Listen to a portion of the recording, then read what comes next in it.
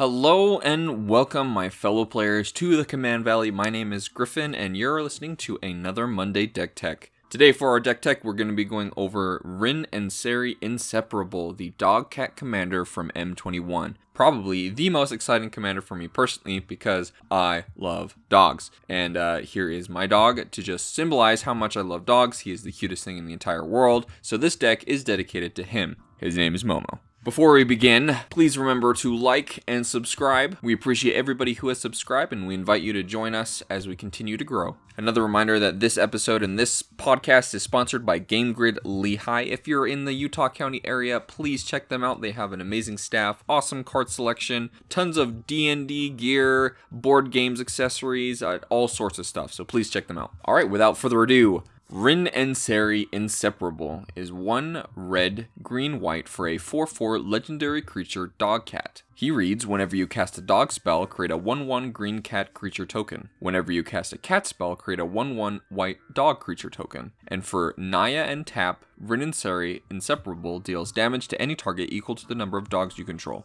You gain life equal to the number of cats you control. So right off the bat, obviously we're going to be going for a twin tribal deck. We're going to be trying to have more dogs and cats in the deck than anything else. In this deck, I have put more cats than dogs, not because I believe that gaining life is better, but the more you cast cats, the more dogs you get, and the cats generally tended to be a lot better than the dogs, which is a shame. Hopefully in the future we'll get better dogs, and I can switch this deck up. But, alright, so the plan that we're going to have with Rin and Seri, we want to have a tribal deck of dogs and cats. We want to have cards that benefit tribes, pump spells, things like that to go aggro. But Rin and Seri on himself has a way of dealing damage to the number of dogs we control and gaining life to the number of cats we control. So, we want to be able to use that to the best of our ability.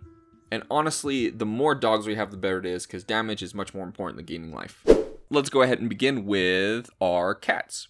So first up, we've got Adorn Pouncer. For 1 and a white, we've got a 1/1 double strike cat with externalize. Alms Collector, 3 and a white for a 3/4 creature cat cleric with flash. And if an opponent would draw 2 or more cards, instead you and that player each draw 1 card. Brimaz, King of Oreskos, is 1 white for a 3/4 legendary creature cat soldier with vigilance. Whenever he attacks, put a 1/1 white cat soldier creature token with vigilance onto the battlefield attacking. And whenever he blocks, put a 1/1 white cat soldier creature token with vigilance onto the battlefield blocking that creature.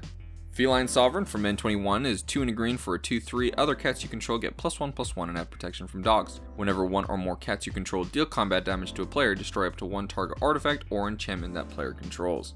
Fleecemane Lion, for green and white, we have a 3/3 cat with Monstrosity 1 for 3 white green. As long as Fleecemane Lion is monstrous, it has hexproof and indestructible. Hungry Lynx, 1 and a green for a 2/2. Cats you control have protection from rats. At the beginning of your M step, target opponent creates a 1/1 black rat creature token with death touch, and whenever a rat dies, put a +1/+1 counter on each cat you control.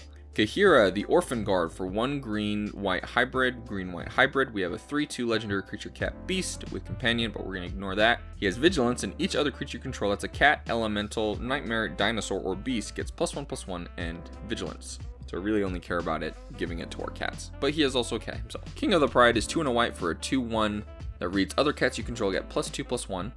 Leonin Relic Warder is white for a 2/2 cat cleric. When he enters the battlefield, you may exile target artifact or enchantment, and when he leaves, you return that exile card back to the battlefield.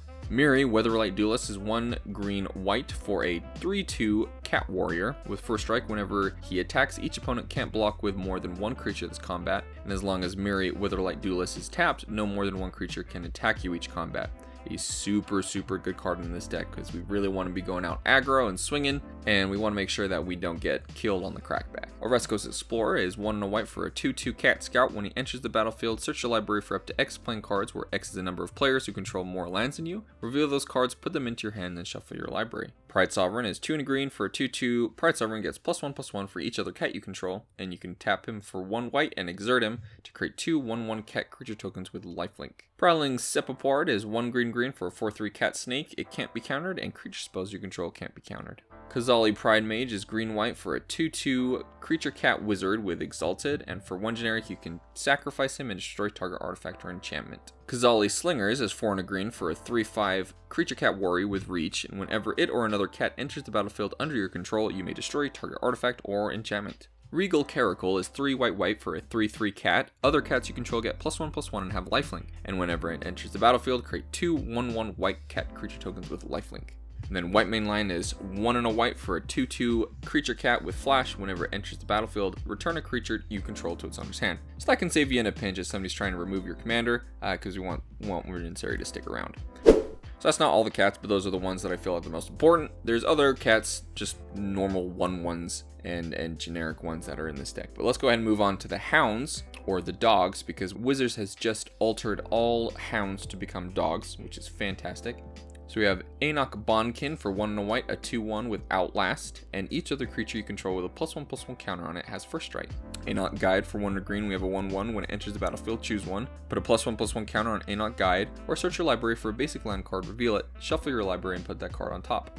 Enoch Survivalist is 1 green for a 2/1 with Megamorph, and when Enoch Survivalist is turned face up, destroy target artifact or enchantment opponent controls. Cather's Companion is 2 and a white for a 3/1. Whenever you cast a non-creature spell, Cather's Companion gains indestructible until end of turn. Elven Warhounds for 3 and green, we have a 2/2. If Elven Warhounds is blocked by any creature, put that creature on top of its owner's library. Hound of Grizzlebrand is 2 red for a 2/2 with Double Strike and Undying. Mongrel Pack is 3 and green for a 4/1. When Mongrel Pack is put into a graveyard from play during combat, put 4 Hound creature tokens into play. Treat these tokens as 1/1 green creatures. Moss Dog is 1 green for a 1/1. Whenever Moss Dog becomes the target of a spell or ability an opponent controls, put a +1/+1 counter on Moss Dog. Pack Leader is 1 and a white for a 2/2. Other dogs you control get +1/+1, and whether Pack Leader attacks prevent all combat damage that would be dealt this turn to dogs you control. Resolute Watchdog is 1 white for a 1/3 with Defender, and for 1 generic you can sacrifice him and target creature you control gains indestructible until end of turn. Two-Headed Cerberus is 1 red for a 1/2 with Double Strike. Warclamp Mastiff is 1 white for a 1/1 first strike hound. And lastly, we've got 2 and a red for a 2/2 creature dog with Mountain Walk. So now we've gone through the cats and the dogs, let's talk about how we're going to win with our cats and dogs. Since we're going to be creating a lot of tokens every time we cast a cat and a dog, we have Anointed Procession, which is 3 and a white for an enchantment. If an effect would create 1 or more tokens under your control, it creates twice that many of those tokens instead. And we also have Parallel Lives, which is the green version of Anointed Procession. Now both of these cards are upwards of $25, so if you have one in your collection to put in this deck, great. If not, that's okay. So let's talk about our pump effects. How are we going to pump up our creatures to make them big, swole, and very threatening?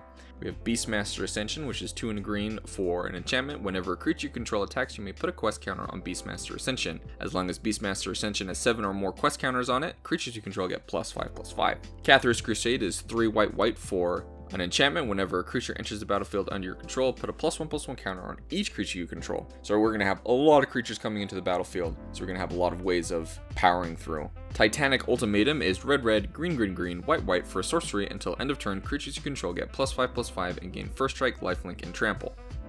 Lastly, we've got Finale of Devastation for green X. Search your library and or graveyard for a creature card with converted mana cost X or less and put it onto the battlefield. If you search your library this way, shuffle it. If X is 10 or more, creatures you control get +X/+X and gain haste until end of turn. So we want to be able to use Finale of Devastation when we can get to that, where X is equal to 10, and just win with all of our cats and dogs. So pretty generic for a tribal deck to try to win through combat. We can also use Rin and Seri to deal some extra damage, but there are 2 cards in here that I have found that I didn't actually know about that may help you win very quickly. There are 2 enchantments. The first one is Bedlam. For 2 red, it's an enchantment. Creatures can't block. And then we have War Cadence. For 2 and a red, we've got an enchantment. For red and X, this turn, creatures can't block unless their controller pays X for each blocking creature he or she controls. So both of these are going to make it very difficult or impossible for our opponents to block. And if we have pump effects and just a ton of cats and dogs, we can swing out, do a lot of damage, and if we need to, we can use Rin and Seri's ability to deal the rest of the damage. So real quick, let's go ahead and go through the mana ramp in this deck. We have Arcane Signet, Boros Signet, Gruul Signet. We've got a Herald's Horn, a Selesnya Signet, Soul Ring, Circuitous Root, Explosive Vegetation, Kadama's Reach, and a Smothering Tide. Those are going to be the ways that we're going to be able to ramp. We also have included in this deck Cryptolith Rite, since we're going to be creating a lot of creatures, a lot of cats and dogs, so we can use those for mana. As far as our card draw goes, I'm going to include Herald's Horn in this category as well, because Herald's Horn is just that good. We also have Shamanic Revelation, which is 3 green for a sorcery. Draw a card for each creature you control, and you gain 4 life for each creature you control with power 4 or greater. Return of the Wild Speaker for 4 and a green. We have an instant, choose 1, draw cards equal to the greatest power among non-human creatures you control, or non-human creatures you control get +3/+3 until end of turn. We have Skull Clamp, which is 1 generic for an equipment. Equip for 1, equipped creature gets +1/-1, and whenever a equipped creature dies, draw 2 cards. Beast Whisperer is one of our only non-dog cat creatures in this deck. It's 2 green for a 2/3 creature elf druid. Whenever you cast a creature spell, draw a card. I've also included here Camaraderie, which is 4 green for a sorcery. You gain X life and draw X cards, where X is the number of creatures you control, and your creatures get +1/+1 until end of turn. And then finally our interaction/removal. We've got Wings of Abandon, which is 1 and a white for a sorcery. Exile target creature you don't control. For each creature exiled this way, its controller searches their library for a basic clan card. Those players put those cards onto the battlefield tapped and then shuffle their library. You can overload it for 4 white. We have 1 board wipe in here, Wrath of God, 2 white for destroy all creatures. We really don't want to be using board wipe since we're a tribal deck, but in a pinch, we probably might need it. Beast Within is 2 and a green for a instant destroy target permanent. Its controller creates a 3/3 green beast creature token. Path to Exile, 1 white for an instant exile target creature. Its controller may search his library for a basic land and put that card onto the battlefield tapped. Boros Charm is 1 red and 1 white for an instant. Choose 1. It deals 4 damage to target player or planeswalker. Permanents you control gain indestructible until end of turn, or target creature gains double strike until end of turn. And that's the deck tech for Rin and Seri, guys. Some other cards that I'm really on the fence about, and honestly, if you want to put these cards in, then absolutely go for it. The first one is Coat of Arms. It's an artifact that gives your creatures +1/+1 for each other creature that shares a creature type with it. This also includes your opponent's creatures, so it can get a little bit messy. I don't know if I love it, but it can definitely be very powerful. Metallic Mimic is 2 generic for a shapeshifter. When it enters the battlefield, choose a creature type, and all other creatures of that chosen type enter with a +1/+1 counter. This one I'm on the fence on, because since we have 2 different tribes in this deck, it's hard to know how much tribal synergy we should put into the deck since we have 2 different tribes. So I elected to leave out more tribal pump effects and put in more win conditions. Obelisk of Erd is a 6-mana artifact with Convoke, and you choose a creature type and those creatures get +2/+2. Collective Blessing, which is 3 green white for an enchantment. Creatures you control get +3/+3.